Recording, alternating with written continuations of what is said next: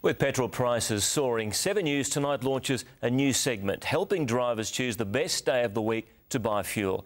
The RACQ hopes its 4-day forecast will help Queenslanders beat the oil giant's price cycle.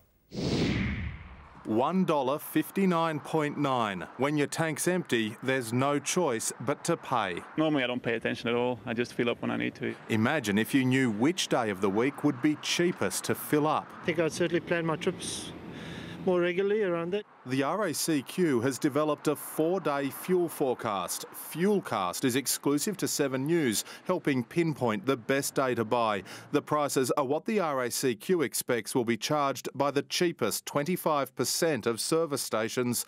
This week, the motoring group expects prices to slowly fall, so delay filling up if you can.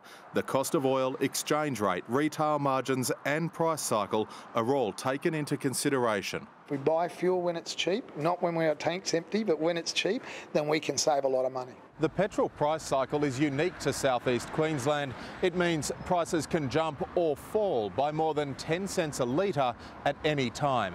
The RACQ hopes Fuelcast gives all drivers the power to fill up at the bottom of the cycle. If they do that every time, they will save hundreds over the course of a year. At QUT, another project could also save drivers money.